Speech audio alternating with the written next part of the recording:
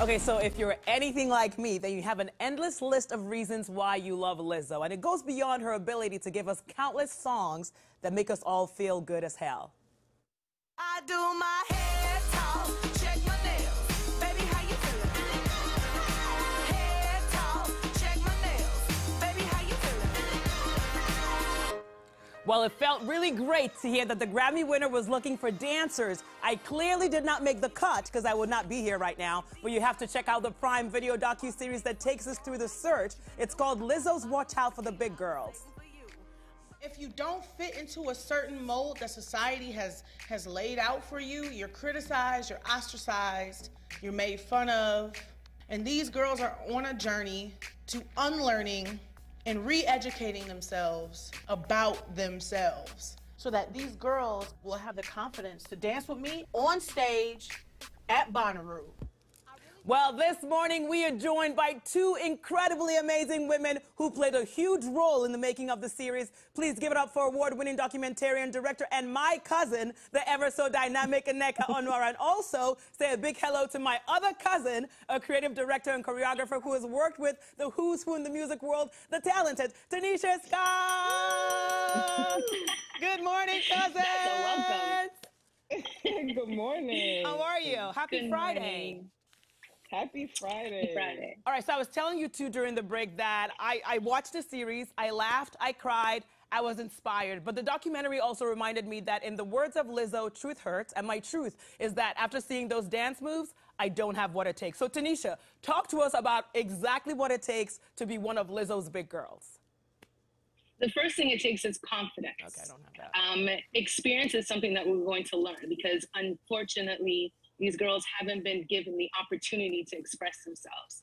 So the most important thing is to have confidence and to know what it is that you want to do. And if you want to become a professional dancer or even just a dancer for Lizzo, you have to have the chops and you have to start with confidence because there's a lot of things that entail for us to actually make it to get to the tour. Okay, I'm gonna work on my confidence then. That's rule number one. So, Nneka, although you directed the docuseries, we also get to see you on camera, and you are no stranger to shining the light on those who tend to be overlooked in society, starting with the members of the LGBTQ community, to now celebrating women of all shapes and sizes, which makes this project, I'm sure, even more special to you, doesn't it?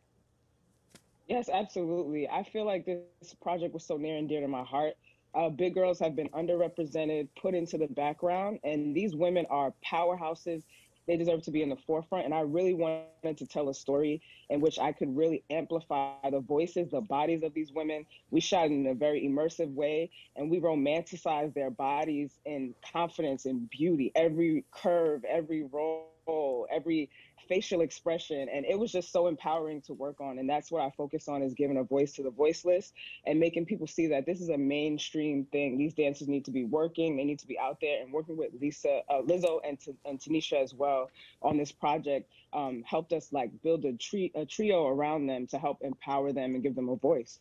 All right, so if anyone knows a thing or two about what it takes to be a big girl, it is Lizzo. And she's also got big energy. And I met her briefly, as you see on this clip at the VMA. She touched my hand. I haven't washed it since. I'm not even joking. I'm charging people to touch my hand. Watch it. Ooh, do you see my hand and her hand touch? Oh, my God. So we'll start with you, Tanisha. What was your first meeting with Lizzo?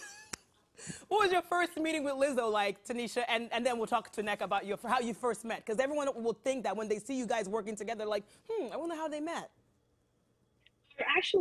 Our actual first time meeting was on Zoom like this because it was in the middle of the pandemic, and we actually were able to break down every layer and just really own in and speak about each other's truth. I think that pandemic, or this pandemic we're still in, has allowed so many people to just really say and feel and know that it's okay to say and feel what is the truth and what is your truth.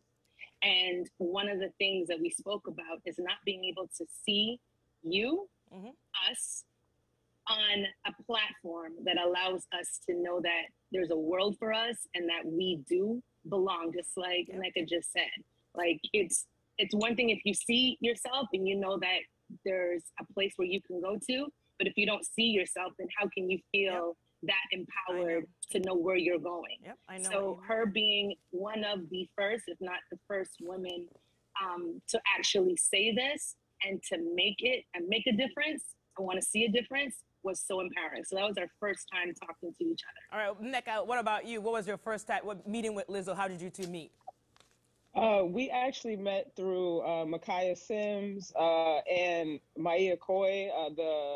Those two women powerhouses were the executive producers on the project. They brought me into this project.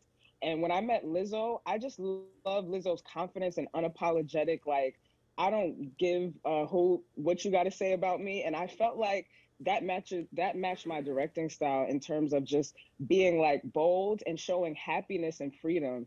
Lizzo didn't come trying to do a sad story or like a story of like people feeling bad for these women. She wanted to empower them. And I was like, yes, let's go. This is all about confidence. This is all about being undefeated. This is all about giving your all. And that journey was so important to me. So when I met Lizzo, I was like, me and Lizzo align. We're just alike in terms of not caring and being bold. So I was like, we got to work together. And she's been like, amazing. It's amazing what she's been doing for these young women. Oh, that's what I thought the first time I met you, Nneka. I was like, we align. We're gonna. I thought that too when I met Tanisha too. All right, you two. Such a pleasure. I am honored. I am super proud. I know you guys are super busy, so thank you for making time for this. I'll see you on tour, just in case. You need a big girl. September. September? All right. But for now, you guys can check out Lizzo's Watch Out for the Big Girls. It's now streaming on Prime Video. You're gonna love it. I am not in it yet. I'll be in the next season. Nneka, Tanisha, such a pleasure to meet you. Check out my robot, Tanisha. What do you think? You know? Okay, she loves it. Love you, ladies. See you soon. Love you back.